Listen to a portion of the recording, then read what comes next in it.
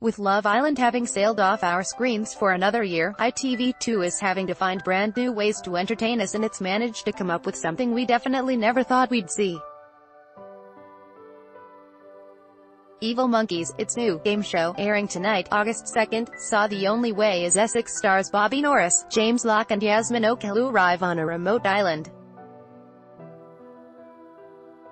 They were then subjected to a series of challenges, such as having to work as a team to find letters hidden down a toilet whilst Bobby wore a blindfold, Yaz had a gag over her mouth and James had noise-blocking headphones over his ears.